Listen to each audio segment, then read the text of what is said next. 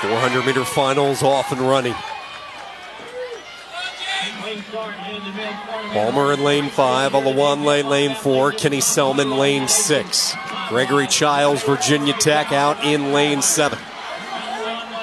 Good start here for Kenny Selmon of North Carolina, the junior for the Tar Heels. Palmer well within striking distance. You see Alawanle just inside of Palmer. Selmon continues to hold the advantage. Let's see if Palmer, as they enter the final turn, can overtake the talented junior and defend his ACC title as they enter the stretch. Kenny Selmon, your leader. Palmer with those long legs churning, but he's not going to catch him. It's going to be Kenny Selmon for North Carolina. Palmer, your runner-up.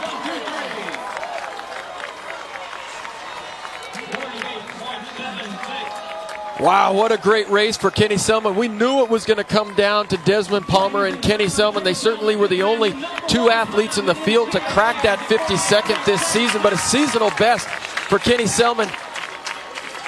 What guts, what determination on that last 100. He knew Desmond Palmer was on him the whole way. But a great execution, too. One of the toughest things to do is hurdle when you're this tired. That's what makes this race so challenging, so very grueling. Great job by Kenny Selmon. Another accolade to add to your list.